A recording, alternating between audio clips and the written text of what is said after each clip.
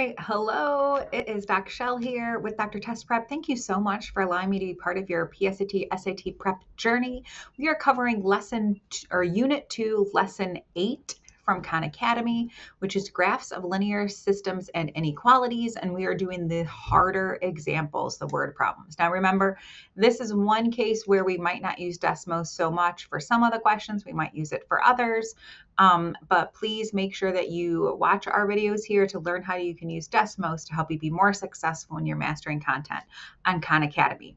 But don't skip the practice questions on Khan. Also, please make sure that you have the calculator open. The link is in the description, and make sure that when it says choose assessment, you choose the College Board. All right, if you have my book, it's page 35 that we're working on.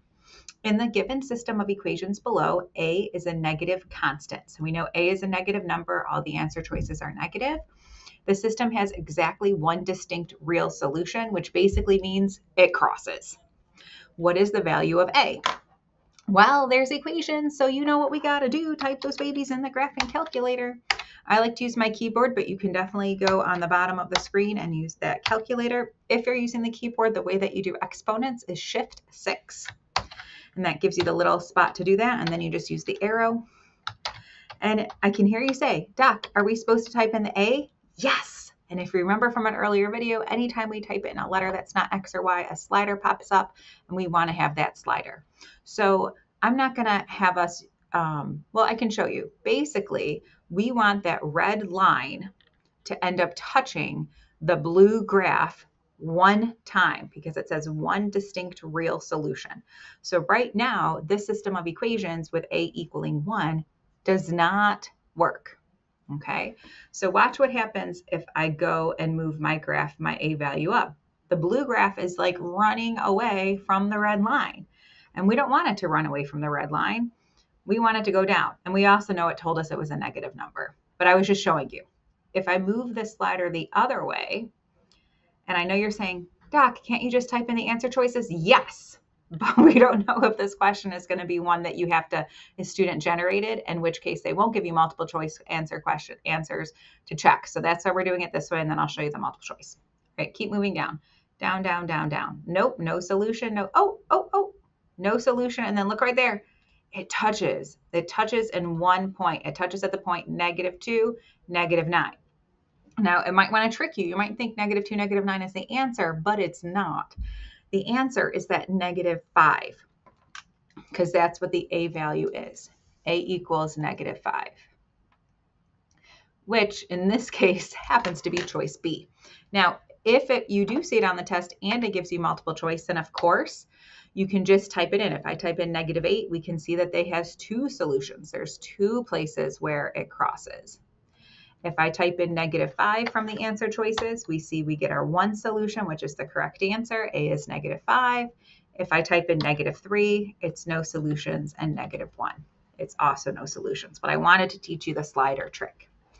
All right, number 5. A company produces two types of smartphones, A and B. The profit per unit for type A is $50. So you know I like to take notes when I read. So I know type A is $50. Type B is $80. The company can produce a maximum of 1,000. Now remember, anytime we see numbers like that, we like to do one below the number and one above.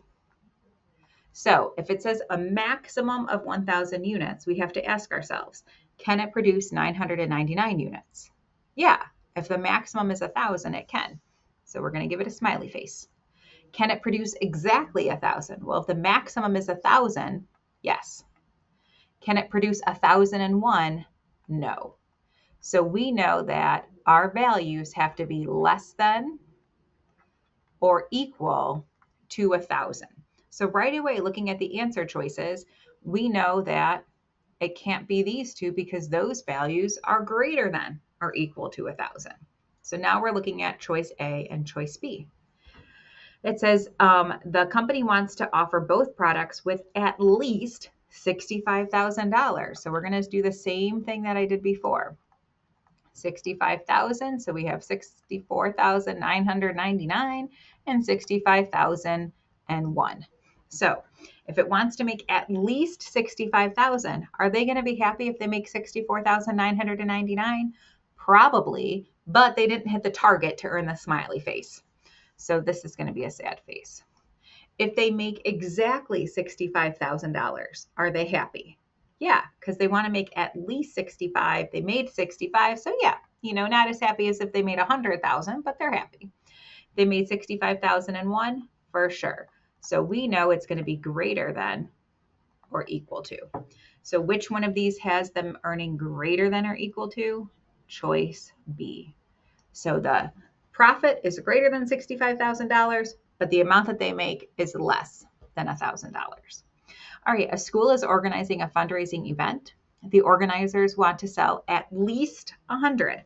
So we know we got to do it 99, 100, and 101. If they want to sell at least 100, is 99 okay? No. And you should be writing this down on a notebook or in my book if you bought my book. A notebook and pen and paper is fine too. I want you to get in the habit of thinking less than, greater than, and what does it mean? Especially if you scored less than 600 on the math before. All right, moving on, 100. If they want to sell at least 100 and they sell exactly 100, that's fine. 101 is good. So now we're again doing greater than and equal. All right, it says including both student and adult prices. The student ticket is $5. So I like to write notes. This is 5, and the adult ticket is 8. The total revenue must be at least $600. So same thing. We have 600, 599, and 601. If they make $599, is that what they were looking for? No. So 599 is a sad face. If they made exactly $600, is that okay? Yeah, because they want to make at least that. If they make $601, is that okay? Of course. So again, this is another greater than or equal to. So looking here, this is less than, this is less than, so we know it's not A or B. We have to pick from C or D, and the one that says greater than is choice D. All right, well, congratulations. You finished Unit 2 with me. Make sure you've gone back to Khan Academy. Make sure that you've done the practice questions using the Desmos calculators that relate. And also, please make sure that you've done the other quizzes and tests just so that you can inform the AI that you've mastered this content. If there was anything that you still have orange, just come back and watch the videos and try again. I know you'll do great. And I guess the next video, we're going to jump into Unit 3, which I think is on data. It is. So in our next video, we're going to be doing Unit 3, Lesson 1, Ratios, Rates, and Proportions on page 38. All right. Bye, guys. Thank you so much for watching. Like, subscribe. Keep being awesome.